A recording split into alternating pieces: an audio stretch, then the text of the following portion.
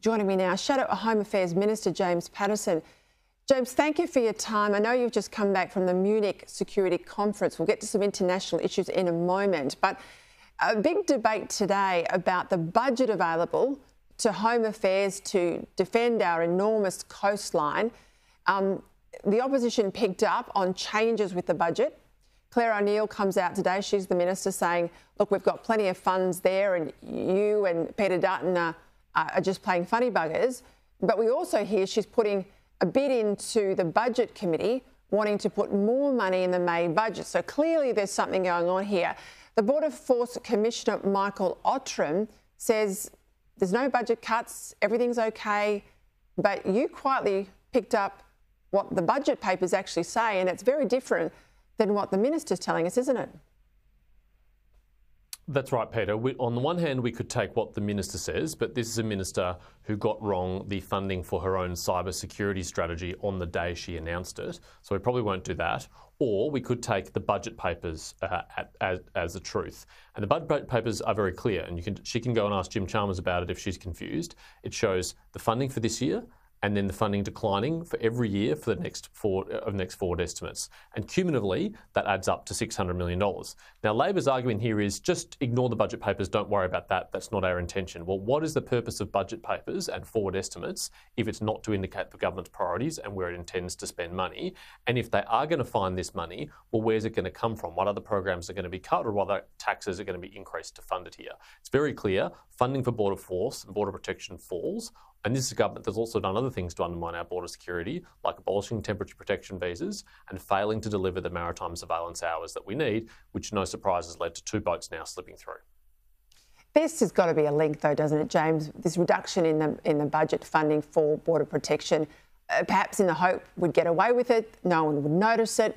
Of course, we have the boats turn up, and then this story appears today, clearly a leak from the government, that the minister's going to go in there and thump the table at the ERC budget rounds, that she's going to put more money in the May budget. But this is catch-up money. This is them being caught out as these boats are starting up again.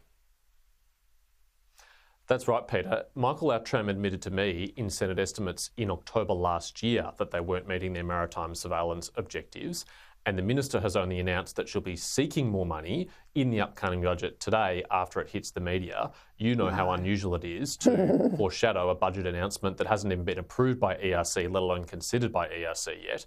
This is scrambling and panic from the government because it knows it's in trouble, because it's had 2 boats on its watch slip past and reach the Australian mainland. That is almost unheard of in the last decade. It is such a rare event. They're almost always intercepted at sea and turned around. But these ones have slipped through. That's happened on this government's watch, and they have to account for it. I spoke to David Adler last night from the Jewish Australian Lobby about something that we've followed now for many months, and this is this spike in visas from people who identify as having Palestinian citizenship. But you and Claire Chandler actually unearthed this detail last week in Senate estimates, because DFAT has revealed they've granted around 2,000 visitor visas, 148 other migration and temporary visas to people who say they've got Palestinian citizenship.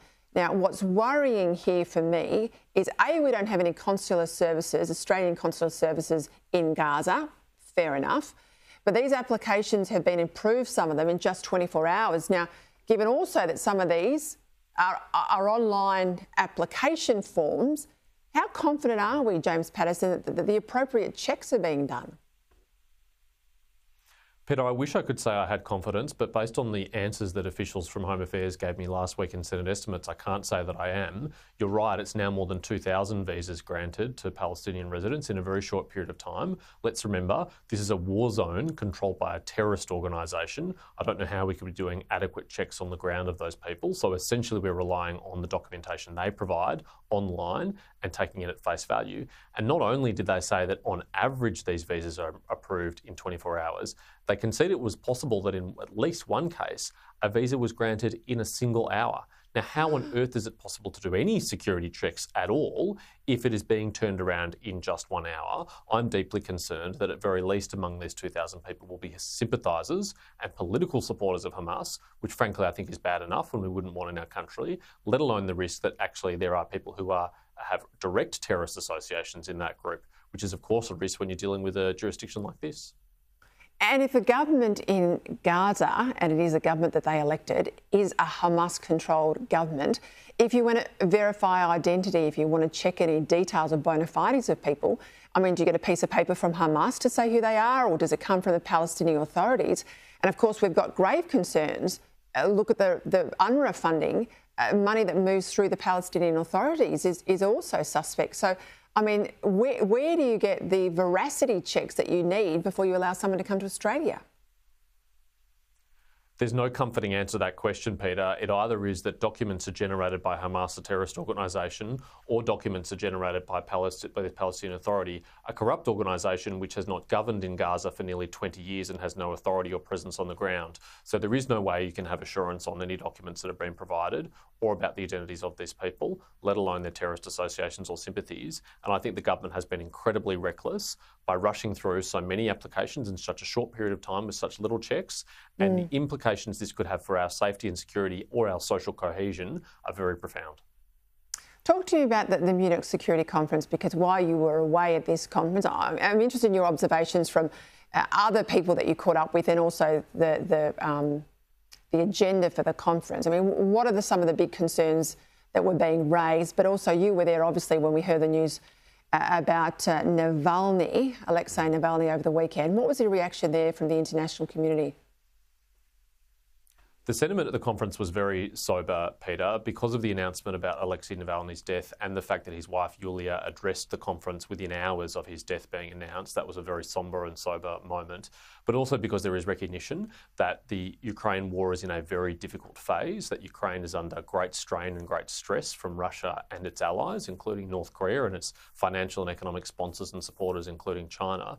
And Russia is now significantly outproducing Ukraine and its allies on things like shells for artillery, and that is having real battlefield implications, which has led Ukraine, for example, in the last 48 hours to withdraw from Advika, a town which they were fighting very hard to defend for months and months and months. It's very clear that Ukraine needs more support from the Western world, from the European Union, from the United States, from Australia, from other partners, because if they don't get that support, then they will suffer further losses and Russia will make further gains. And that is not in our interest. It's not in anyone's interest. We need to make sure that Russia is defeated here in Ukraine and this war doesn't become an even wider one, which is at great risk. The Baltic states and Poland could very easily be the next, and that would, of course, bring NATO into the conflict in a much more direct way, which I don't think anyone should welcome.